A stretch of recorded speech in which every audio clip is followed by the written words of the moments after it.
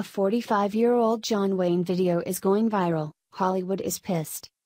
45 years ago, John Wayne, a famous actor, director and producer, hosted a variety special, Swing Out, Sweetland.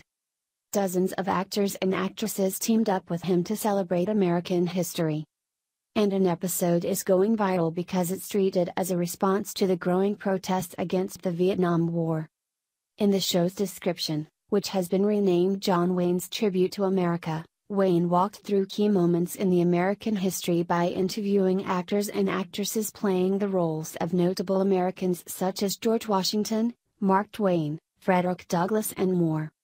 According to our source, Conservative Post, the show also featured dramatic recreations of important moments in American history, such as Manhattan being purchased from the Indians by Peter Minuit and the Founding Fathers discussing the future of our great nation. There were many great moments, but the highlight of this show was when the entire cast, which included celebrities such as Lucille Ball, Jack Benny, Johnny Cash, Bing Crosby, Lorne Greene, and Cathy sang God Bless America.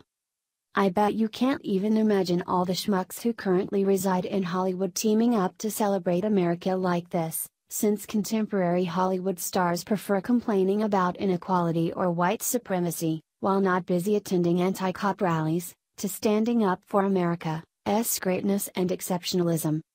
A lot of things have changed in the past 45 years, much to the detriment of our great nation.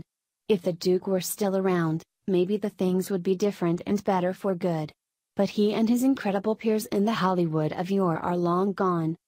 But I recommend you to watch this video and hear the moving rendition for yourself.